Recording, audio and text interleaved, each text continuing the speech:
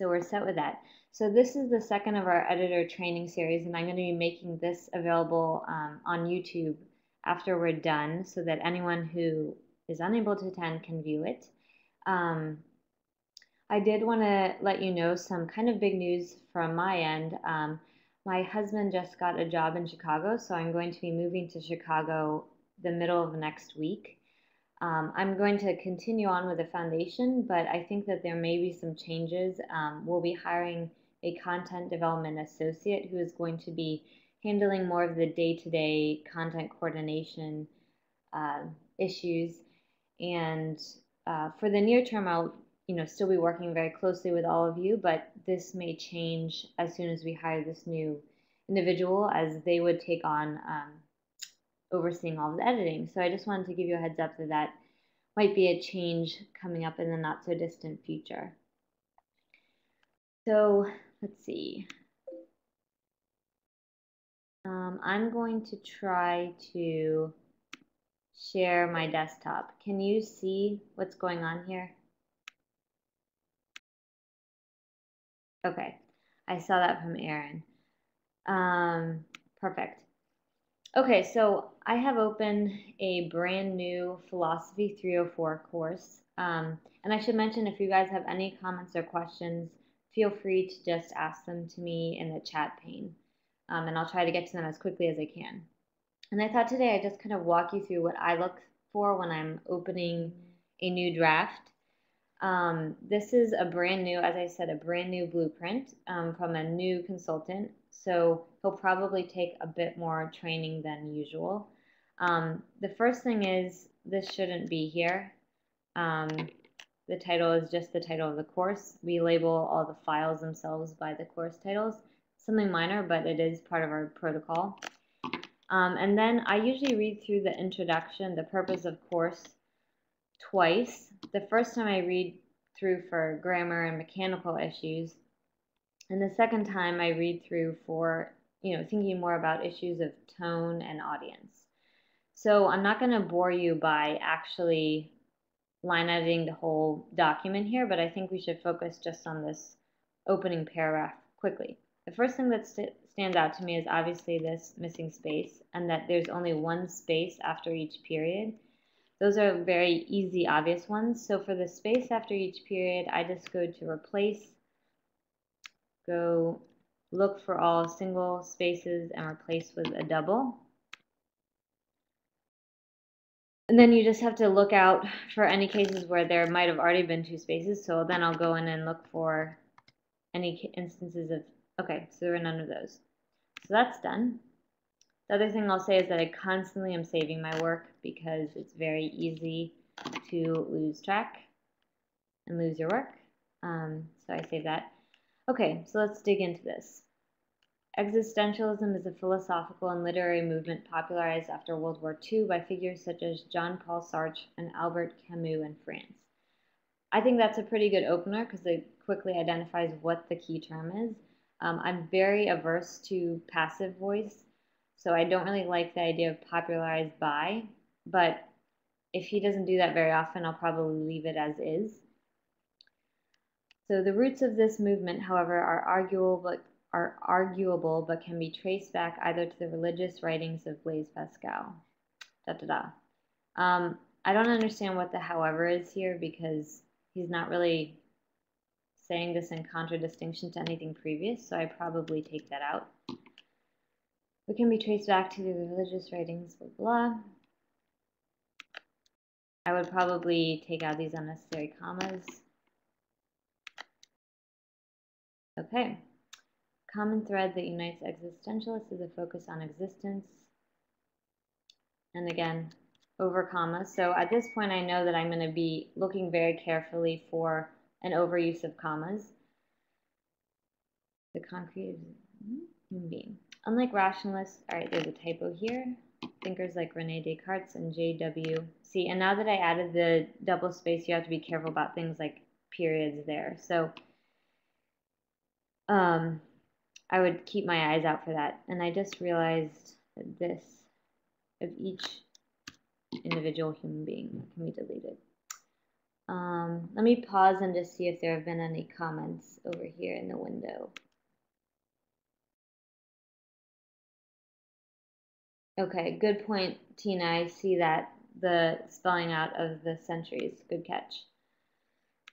So I will change that. Sarah, I saw that you were taping as well, so I'll wait to see what you say before I move on. Oops. Sorry, I'm having trouble here. Form proper names, do we need to look up accent marks for those?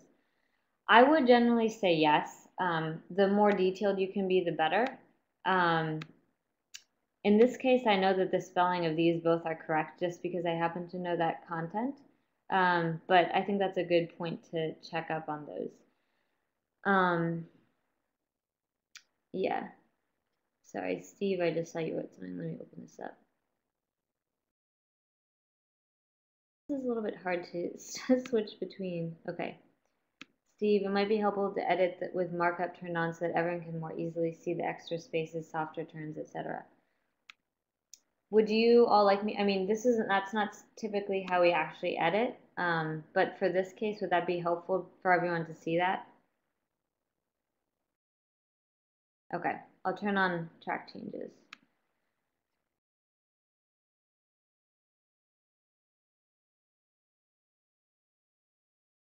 Let's see if I can zoom in anymore on this.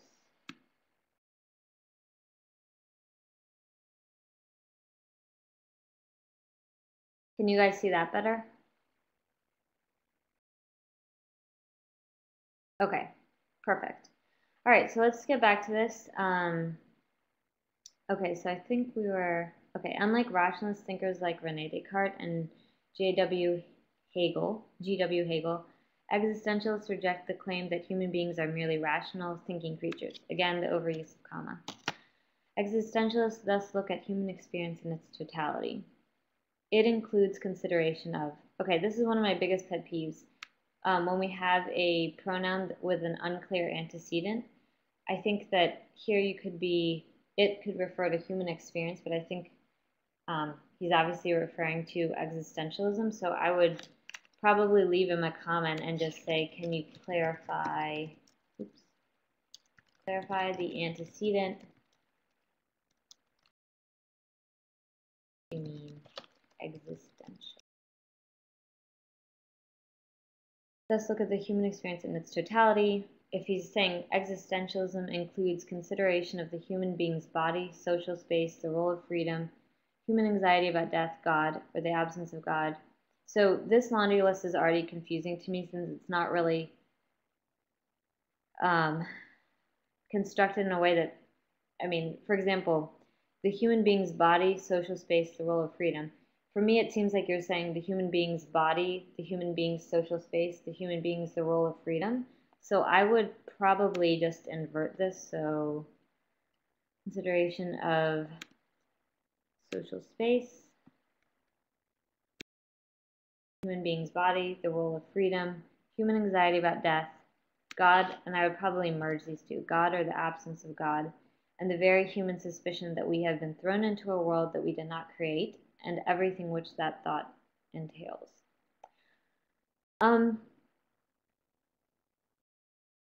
This is fine. The only thing I think I mean, it's a really hefty sentence, but so that kind of gives me a pause, but I'm going to keep going and see if, on reflection of looking at this overall introduction, if I think it makes sense. The only thing I would say is I don't really like the phrase existentialism includes consideration of. I would probably encourage him to put considers, just to avoid unnecessary verbiage. Let's move on. In this course, we will take a historical look at the existentialist movement. So this seems to me like a new thought. He's kind of zooming back out to the high level, so I might interrupt this and put it in a separate paragraph. We'll take a historical look at the existentialist movement. We'll look at, this is a repetition of the phrase look at, so I'd probably say we will study the work of, blah, blah, blah, blah, blah, blah, all these names. Okay. And Sarah, yes, at this point I would probably spend a little bit of time like looking up on, just Googling to make sure that these spellings are all correct. I would also encourage him to put, since he uses some first names and some just last names, I would, well, let me make sure I have this little O. I would make that the pattern here. Okay, and then this can be part of this paragraph since it's still talking about, oh, do I have a message down here? Hold on, let me see if I have a question. Okay, Susan, should we change we will to you will? We will is not blah, blah, blah. Yep. I am completely in agreement with that. Let's change that aspect. We will. Oh, we will is fine. The only thing that I'm really, we will and you will is fine. The only thing that I would change in this phrase is, as such, successful completion of the course means that this should be you. We should never be referring to the students because we're trying to make a personal connection with all of our students here. So we want to make sure that anytime you can directly address the student and his or her experience, you are. So I would just change that portion, but we will is perfectly fine. I actually think that that can be almost more encouraging to students. Let me pause and see what Sarah said. How do you make the call between whether to suggest the consultant make a change or just doing it yourself? The consultant seems like a pretty good writer, but I'm editing something right now where I'm not sure how efficiently. So Sarah, that's a great question, and it honestly takes time to figure out what the ins and outs of each consultant is like. I tend to err more on the side of changing what I think needs to be changed up front, as opposed to, as long as you know it's not impacting the meaning. I encourage you to take that on yourself. If you get the sense that the writer is particularly good, you might instead flag it and mention it and leave it to them. But I tend to err on the side of correcting things myself and improving things myself. But that's a really good question, and it can be a hard judgment call. Okay, so successful completion of the course means that you will be able to recognize the manner in which existentialism is reaction and at times rejection. Okay, already the sentence has lost me. So you will be able to recognize the manner in which existentialism is reaction. So I think that that's a really confusing phrase. So I would probably just flag the rest of this sentence. Rejection is amazing. And leave a comment. I would probably say the phrasing here gives me pause.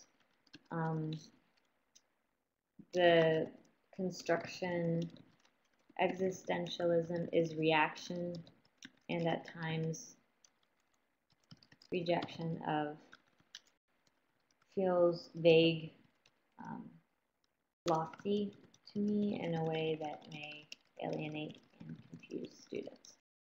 So I would probably just flag that and ask him, is there a way to reframe? All right, and note that I'm constantly saving my work. I just did it again. Okay, and then most importantly, I would just take that out and say you, well, let's see. We want to make sure that they still preserve the idea that upon completion. So let's see if that makes sense. As such, successful completion of the course means that you will be able to blah, blah. I think that's fine. I think that still preserves the idea that upon completion, students will be able to demonstrate certain things. So most importantly, you will be able to recognize what existential thinkers have contributed to our understanding of human existence and the human's place in the cosmos. Missing a period. So let's think back on this more broadly. I think that this is actually a pretty solid introduction. I think he identifies the key term. He brings up the key figures, and you get a sense that we're going to be approaching this by looking at key thinkers in the movement from a historical vantage. I think he identifies the principal goals. So I think this overall is a very solid introduction, and I don't think that I would change much. Again, I've passed this back for this first round of edits. Once he's cleaned this up, up and you see what it looks like after he's improved certain aspects, it may be that I go back and say, on second look, I think that you need to tease out the term existentialism, or, this package of, students will be looking at human experience in its totality and then considering all of these different concepts. That feels like a lot that we're packing in. I might ask him to tease that out a little bit more. But on this first pass, I'm just trying to make sure that the major components are in place. So let me pause and check for comments. Okay, Sarah. Oh, no. Okay. All right, we're all good. Does anyone have any questions right now before I go back to the... Okay, Sarah, to go back to the you versus the student, but do we use you even for learning outcomes? I remember that being the one instance where I kept student in. Yes, this is bizarre, I know, but because we've built so many courses and we are using the student construction and the outcomes, we have preserved that because we don't want to have to go back and change every single one. I know that's a little bit inconsistent, but that is just been the protocol we've used. But everywhere else, Sarah, we should be using you. Thanks, Sarah. Okay, let's move on to learning outcomes. Upon successful completion of this course, the student will be able to. This is minor, but I always change this to periods, which is the standard way that we do this in all of our courses. I've also already noticed a few indentation issues, so I go through and correct this.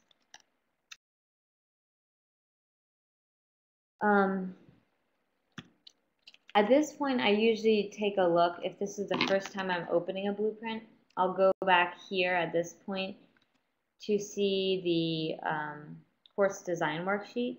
So let me minimize this briefly and go here. Let me blow this up. Hold on. Can you guys see that okay?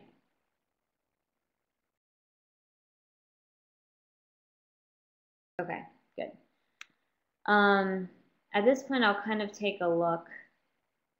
I see he's thought about this a bit. Okay, no is obviously already a problem as a key action item for learning outcomes. It's really hard to assess whether a student, quote unquote, knows something. So we try to aim for more concrete, measurable outcomes like identify, list, differentiate between those types of, very easy to assess action items. All right, so I'm going to scroll down and take a look at, first of all, I kind of glance and make sure he's actually done his homework to see how some others have approached the challenge of course design. I noticed here that he put my name, so I'm thinking that this might be an error, so I'll probably ask him a question about that, because as far as I know, I don't teach a course at Yale. Okay, looks like he's done his homework. Has some good ideas of who he wants to address. Found some good resources, and this is something we can look at more closely once we come into the pairing portion. Okay, so it looks like he's really thought through the different outcomes he'd like students to meet. And he's focusing on knowledge, so content recall, analysis, and evaluation. And you can see he has this handy little, level related list of outcomes. So I can see that he's really tried to tie these to different goals he has for his students, which is great. So with that in mind, revisiting this, I can see that he's really put some thought into these, which is great. I do think the idea of appraising the value of existentialism in modern society is a very tall order. So I think I would probably flag these and mention that to him. These feel like tall orders to me. How do we assess this type of appraisal, this type of thinking? Are there more specific action items we can add here to make this more measurable? And I think just flagging those and indicating what your concerns are fine. You don't need to take on the onus of actually coming up with what a revised outcome might be. Sometimes it just, I mean, he seems like a very bright guy, so I'm sure he'll come up with some alternative. So let's take a look. So identify is a great one. I think that's obvious. You can imagine how you would assess that. Recognize the basic tenets. This is a little bit dicier. I might ping him a little bit on this and say, what specific assessment do you have in mind for this one? Just to see what he says. He could very well have a very good idea of how to assess this, but I would ask. Differentiate seems practical. You can imagine a student picking, having to answer a short answer or selecting a multiple choice that indicates which approach relates to which different philosophies. So I think more or less those are okay. Okay, and I'm not going to go through each and every single unit below because we would be here for quite a bit. Let me pause and see if there have been any other comments. Anyone else have a question before I skim through the rest? Okay, good. So I'm not going to go through all the pros here, but I'll just tell you when I'm looking at this very quickly what stands out to me. I might ask him to be a little bit more, well, let's see if he names all of his units after. Okay, so he's organized all of these units by thinker, which is fine. So I was going to say if they weren't all organized by thinker, I might try to have him add a tail that explains why Blaze is so important here. But since he doesn't, that's fine. Just in a brief skimming of these phrases stick out to me as being, finitude and contingency are kind of big, loaded terms that need some sort of gloss. So this quickly directs my attention. I think that these terms need a quick gloss.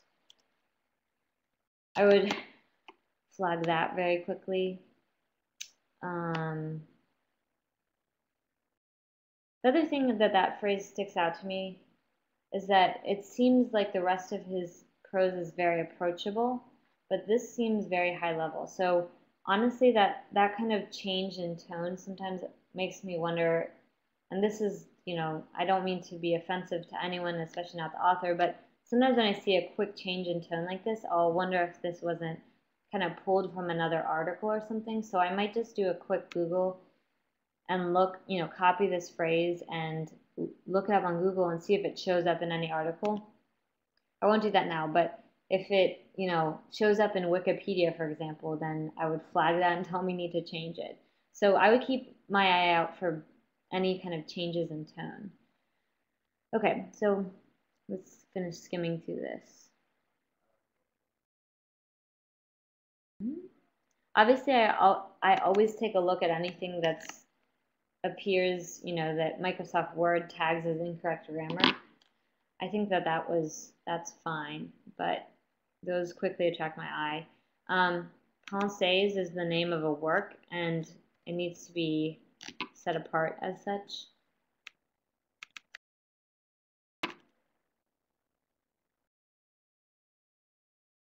I'm not going to go through this, but I see a ton of comments and commas in this last couple lines. I would read that very carefully to avoid over comma use because we already identified that as a problem area in the beginning. And then here I would again, change this to appear as I like it to appear. Go through and manually edit that. Okay, I'm not going to do all that here. And then I would again spend some time thinking about how each of these might be assessed. Define, that's fine. Recognize, that I might flag again and say, how specifically do you imagine assessing this? Do you mean listing? Do you mean, identifying? Do you mean explaining? Recognize can mean so many different things. Analyze is another hard one, but I know that one of his key focuses in his course design worksheet was analysis, so I might be okay with that, but I would probably, in my global feedback to him in my email, mention, how do you envision assessing this? Do you imagine adding, critical thinking essays, and kind of just make sure he has that in the back of his mind.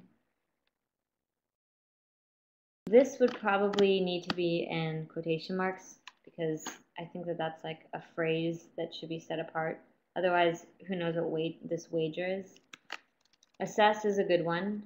That's fine. Except for assess the value of. That gives me pause. So that kind of gets back to his whole emphasis on appraising, assessing, and analysis. I'd really push him in my global feedback to think through assessment strategies for these types of global and higher level thinking skills. I know that these are important. Sorry, let me pause. I just saw a note from Aaron. Does it seem odd that 1.1 is an overview of essentialism within the unit? Yes, let's get to that quickly. Yes, that would flag my attention. I would probably say this seems misplaced. Do you want to put this as a pre-unit? You know, just have and that's something we can do even before you get to unit 1. We have something called a pre-unit, so you can put important key touchstone readings there. So I'd probably say bring that up. I won't type it all out here, but I'll say, should this be presented in a pre-unit before the actual units begin? The other thing that flags my attention is all of these need to be in title case. One of the things I notice a lot is that we often forget to put is in the title case because I think it looks like in or something like that, and is should be in the title case. Founders. And I actually think you can already tell he's looking at these little pieces of content in a very detailed, organized way, and I really like it. I like the idea that he has this primary point on just providing the definition, who is included. This feels like a little bit of a vague title to me, so I might add in existentialism, or maybe flag it and say, is there any way you can make this more specific? And I would probably add the founders of existentialism. I know this is very detail-oriented, but our goal here is to be as granular as we can be so that if a student is just randomly pointed or routed to our site from another site, say a teacher says, go to 1.1.3 of Saylor.org's Philosophy 304, we want them to know immediately what the subject is. So I am always for drilling down to a very detailed level in these headings. Pascal's life, this is fine to me. The Pensées, Part 1, A Portrait of a Man. Again, these would all need to be in title case. I think that this is the title of a work, so I would ask him on that and say, you know, the title of a work. If so, it should be in quotations if an article, and in italics if a book. The Heart Has Its Reasons. Again, is that a title? I would probably flag all of these and just say, are these portions of the Pensées, or, you know, ask him for clarity. If they are, they should be kind of more clearly labeled as such. Okay, Pascal's wager, and I would probably flag this and say, do you mean this specifically with regards to Pascal, or are you zooming back out to a global level here? If the latter, you need to make that transition clear, or maybe include it in the pre-unit content. All right, I'm going to pause. Do we have any other questions at this point? Can you all still hear me and see everything well enough? Good. Okay, great. Okay, so I don't know, would you guys like me to keep going through one additional unit, or do you kind of have a sense? I feel like I've flagged sort of the major things that I'm kind of noticing right off the bat, but would it be helpful to go through an additional unit?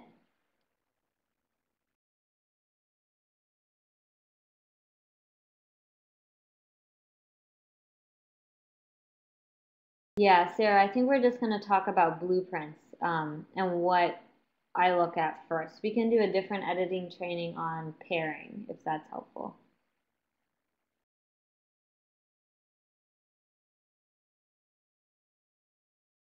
Okay, I'm going to go briefly through one last unit just so we can have the full experience.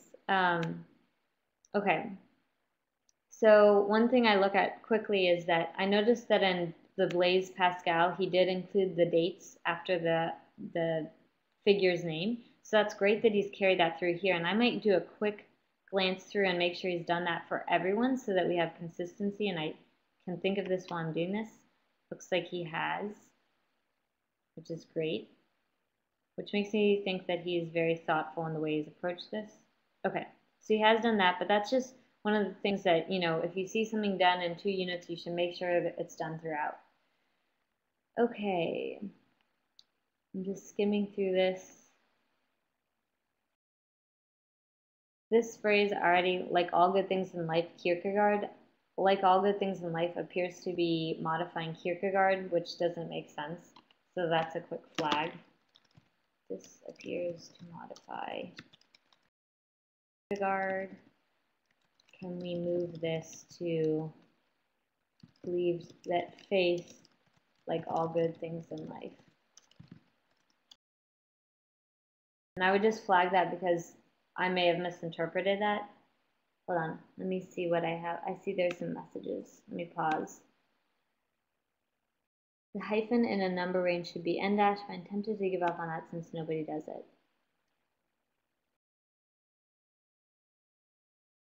I would, again, defer to the CMS. So, I mean, I don't think any detail like that's too small to change. And thanks for catching that. Obviously, I miss things too as well. So I would definitely change that throughout.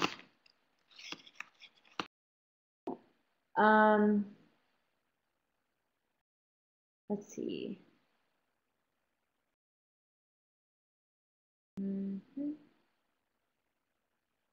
I'm reading through this. Sorry that there's a silence on my end. Makes one a subject. So here I already am feeling like I'm not clear on what a subject means, if he means a subject to God. I might ask him to tease that out a bit.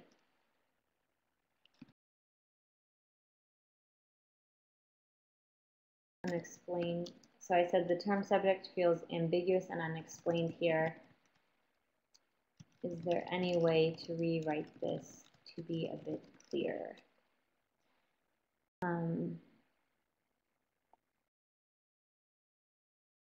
I like that he's referring to Unit 7 here. I like whenever they make references to other portions of the course, I feel that it sort of builds a coherence and consistency between units. So that's great, and I would say I would applaud that. This is great. The more cohesion and connectedness that you can emphasize between units, the better. So he's saying, using the term students here again. So at this point, I might go back up to the very opening and make a note that, you know, you'll see that I've changed students to you throughout this. Please make sure that you're addressing the student, and I probably also indicate that in my commentary to him in my email.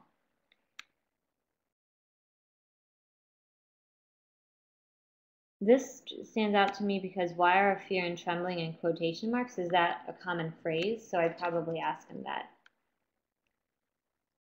Not clear on why these are in quotation marks.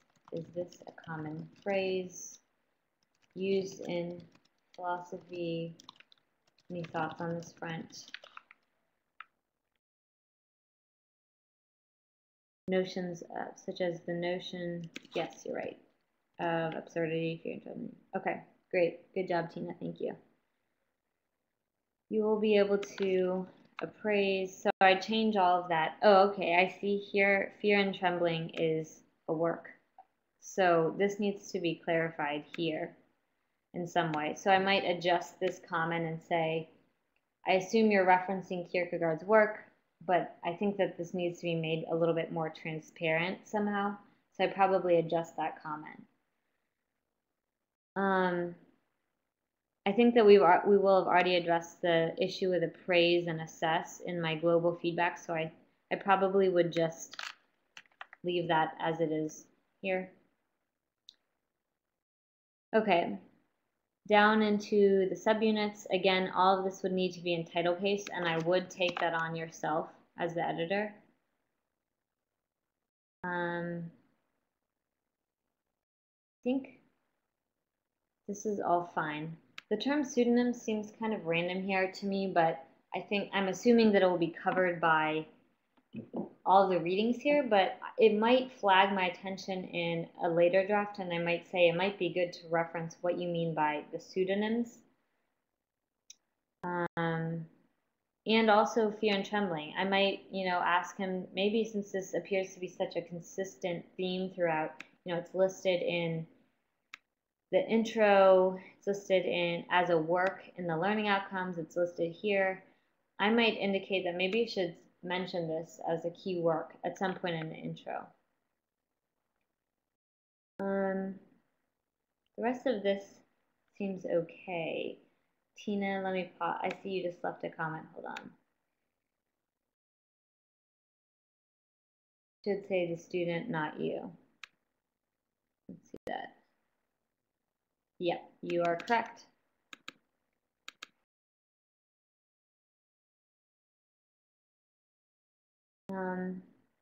Again, be careful of the double periods. Sorry, I missed another comment. You are right. Yep, okay. Upon successful completion of this unit. So obviously we need to spend time looking at how each of these is formulated. And I apologize for moving so quickly through this, but I'm glad that that flagged your attention. I might at this point just check to make sure he has, okay, so he's done this, kind of made the same or comparable mistakes throughout. So I would probably at this point go through and edit each of them to make sure that they're consistent. Okay, and again, watch out for the double space that we changed. Okay, so I apologize I moved so quickly through the second unit, but I just want to wrap this up kind of quickly because I have to jump on another phone call. But I hope that I pointed out some major issues that, right off the bat flagged my attention without even having really gone through this with a fine-tooth comb. It's also, I just want to, emphasize that usually when I'm editing, I read through, for example, a unit introduction and its learning outcomes all together and correct for grammar first. Then I loop back and think about it from the student perspective. Think about, if there was an area that really confused you or, as I said, where they use big loaded terms and you might be totally thrown off, flag those and encourage them to be glossed and detailed.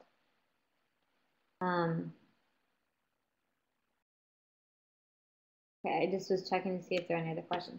Does anyone have any other questions before we wrap this up? I realized I kind of started to talk at the speed of light towards the end and rush through it, so I'm sorry about that. Aaron, I see you're typing, so I'll wait to see what you have to say. Oh, just a thank you. That's great. Well, I hope this was helpful to everyone.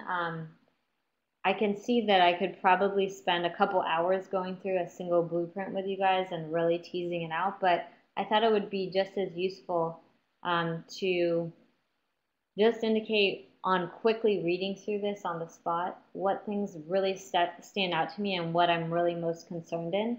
I hope I drove home the point that I'm mainly concerned about, sort of the accessibility of the prose.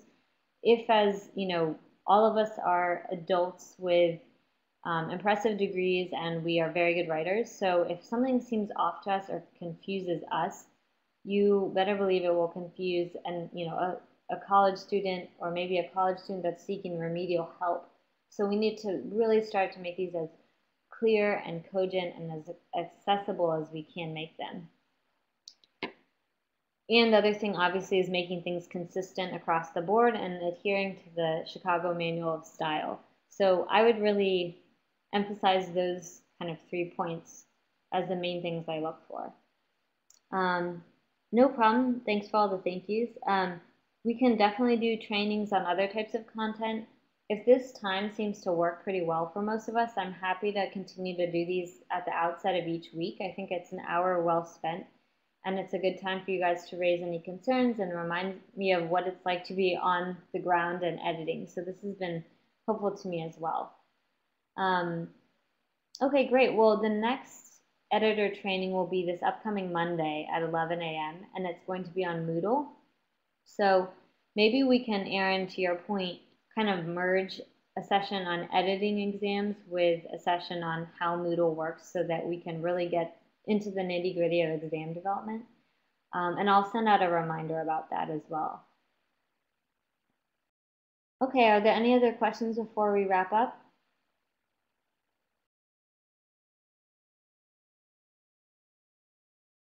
Okay, great. Thank you guys so much for tuning in today.